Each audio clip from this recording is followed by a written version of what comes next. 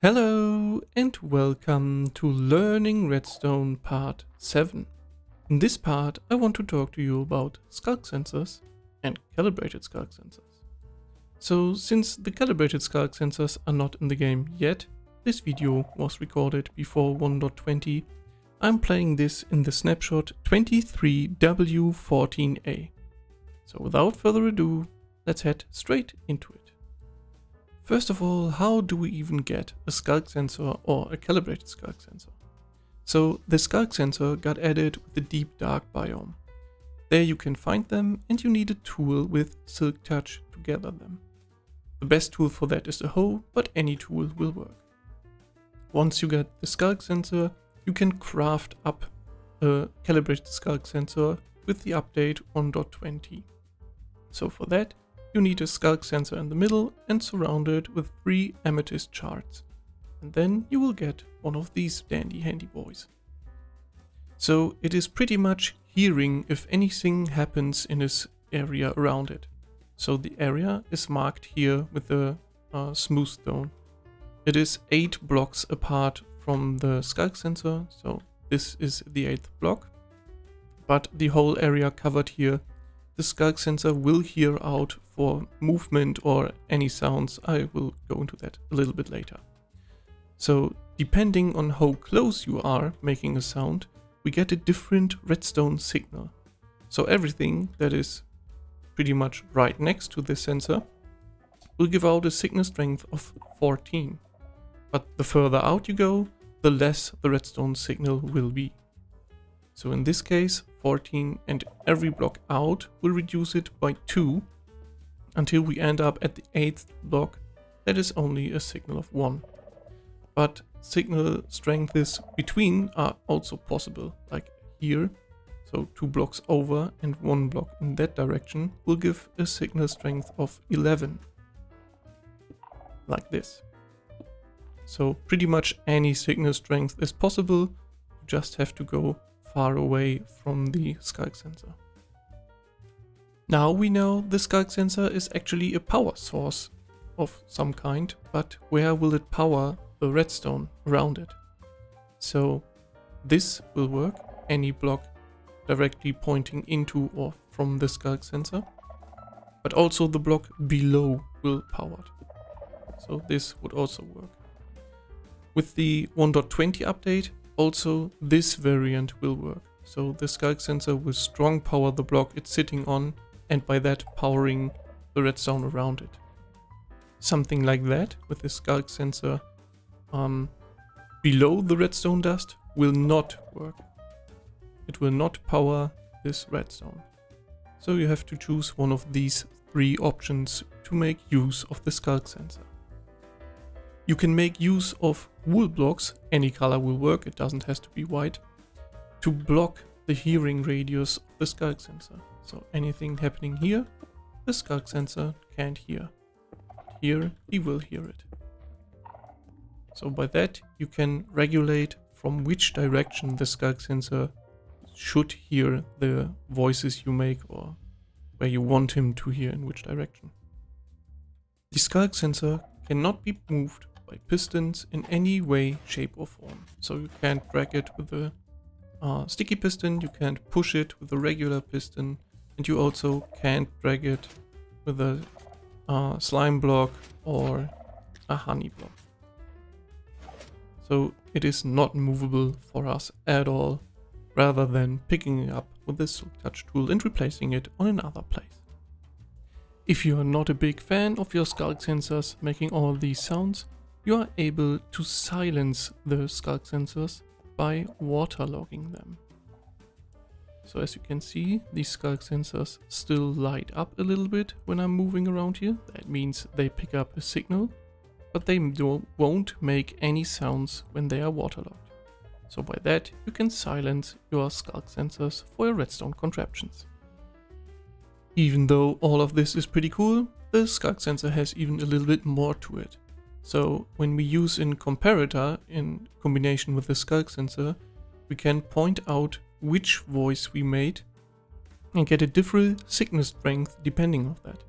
So for instance, when I now stop my flying and land, we will get a redstone signal of 2. While when we move, we only get a signal of 1. And this is different for different interactions.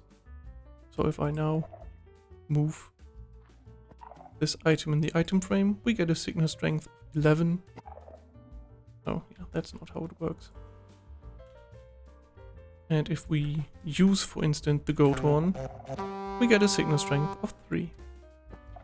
So different interactions will give out a different signal strength output.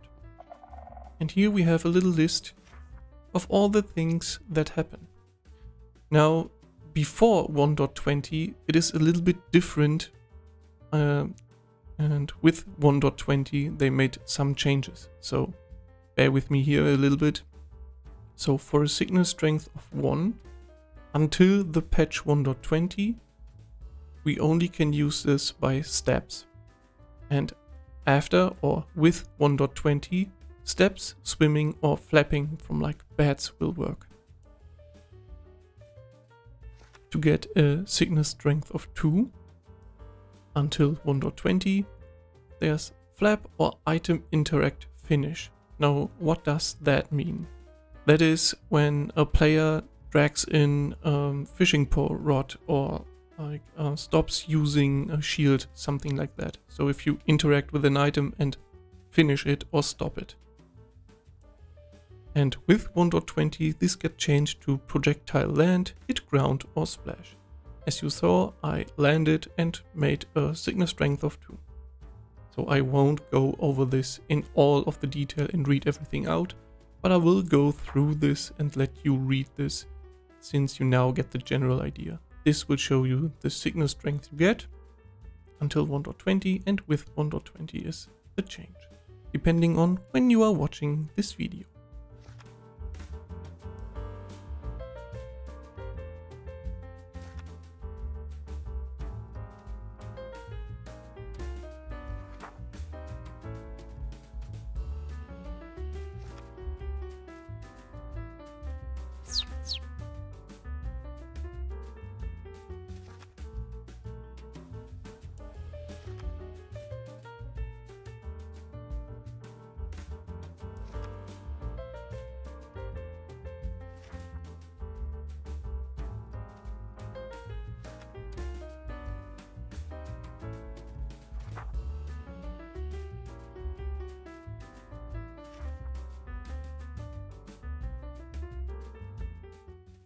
Everything I told you so far about the Sculksensor is also true for the calibrated Sculksensor.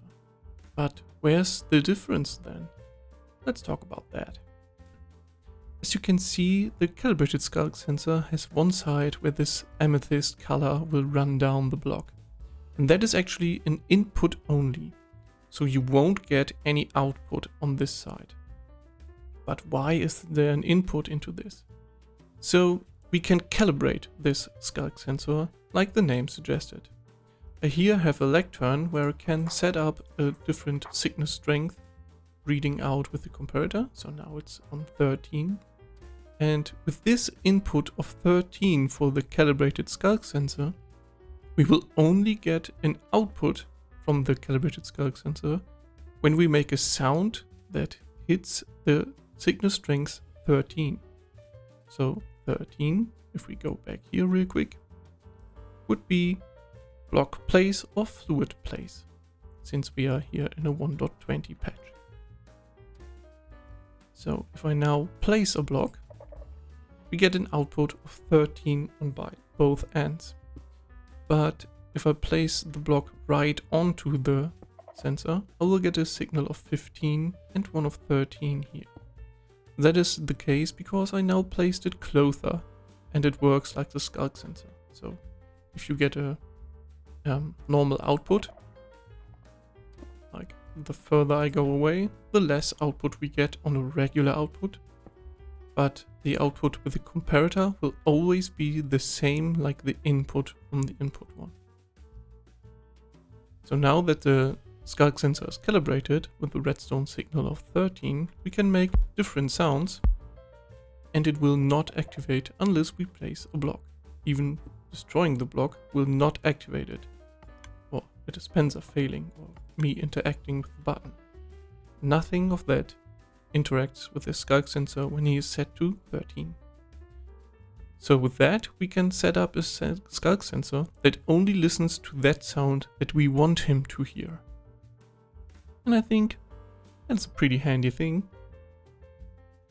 The other big difference between the regular Sculksensor and the calibrated Sculksensor is that the calibrated Sculksensor actually has a hearing radius of 16 blocks to each side.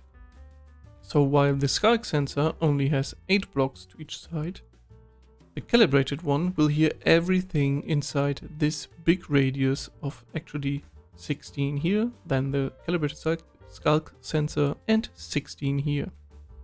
So that's a pretty big area where you can hear any sound we make. As you just saw, when I land here I make a sound and this blue wave travels to the Sculksensor, activating it. That is when that wave comes to the Sculksensor, it will give out its output. So it always has a little bit delay depending on how far we are away. With 1.20 we also get the new feature for the amethyst block that you can send out vibrations to the next Sculksensor. By that we can chain Sculksensors like this. So Sculksensor and amethyst block, and that one will send the signal to the next Sculksensor. Amethyst block and this one will pick up the signal. It will give out the regular redstone signal that we got from like this shard, depending on how far the block is away, or even save the sound if we use a comparator for the output. So when I now place a block here, the redstone lamp will shortly after turn on, and on the end here of the comparator we will see a signal strength of 13. So let's try this out. 13, and the lamp is on, since the Sculksensor powers the blocks around him. So if I now break this block, the signal will also get sent over, but we only get a signal strength of 12 over there. Since breaking a block gives out a different output than placing a block.